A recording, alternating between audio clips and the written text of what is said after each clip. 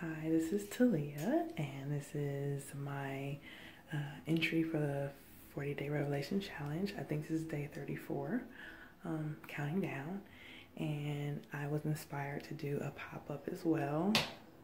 Like my husband, he had a very good point saying that the word is living, and Yahweh speaks through his word.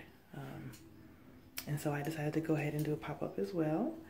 And that's when you open up your scriptures and you pick where the pages may lay, where pages may fall. And the page fell on 2 Kings chapter 6, verse 17.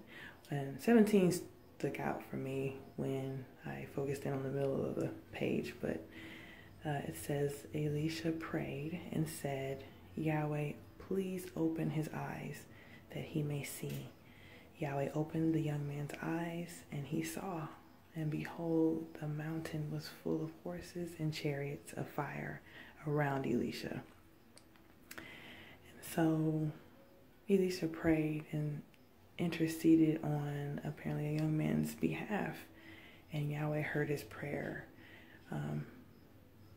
The fact that they had that relationship to where Yahweh heard this prophet, and, granted his request that this young man's eyes be open and that he saw. I want that type of relationship to where Yahweh trusts me with that type of anointing, that type of power, and to hear my prayer and to, encourage me to intercede on other people's behalf more often, in which I don't, and I need to. I believe that, power, there is power behind prayer. And Father wants us to have that communication with him and wants us to have that type of relationship. That's a goal for me.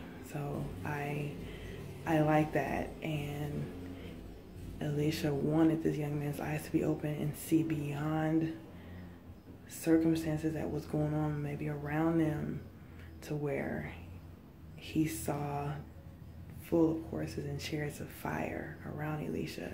And I kind of peeked before and after this verse, and they were in distress.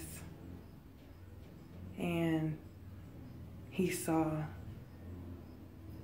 to me, it looked like this in the spiritual realm, chariots of fire around Elisha. So whatever was going on in this situation, Elisha prayed for help, and Yahweh granted that. He's faithful.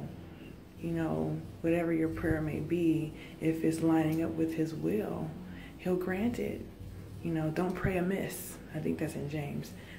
Don't quote me, sorry. But don't pray amiss. Don't pray for vain things. Don't pray for carnal things. Father already has you, interceding on people's behalf, even when you don't know what they need. Father, help them in their circumstances. If it lines up with your will, I pray that you grant them this. So there's a couple things in that verse for me. I know for me personally that helps. I want that type of relationship. I want to intercede on people's behalf more often. What I'm not doing enough is I need to do that more often, especially in this season of before Yom Kippur comes. That is my prayer, that Father opens up the eyes of the blind, opens up the ears of the deaf, to have that relationship go to where I have that influence on people to lead them to the Most High. So thank you for listening. Thank you for hearing me ramble, but I probably need to do this pop-up more often too. So God bless. Yah bless, and I encourage you all to also do the same and continue on with this Revelation Challenge. Thank you. Bye.